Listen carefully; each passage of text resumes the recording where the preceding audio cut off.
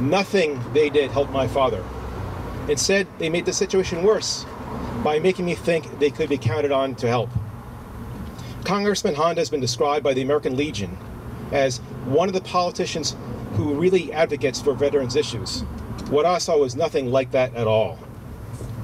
It doesn't matter to my father anymore. He passed away in January 2013. You might ask, if he's already passed away, why am I still waiting for those promises to be fulfilled? It's the principle of the issue. Congressman Honda's office gave me their word that they would help, and they let me down. Since then, I've spoken with other people who have experienced the same treatment. They make a lot of bluster, they sound like they care, but they don't, and time and again, they let people down.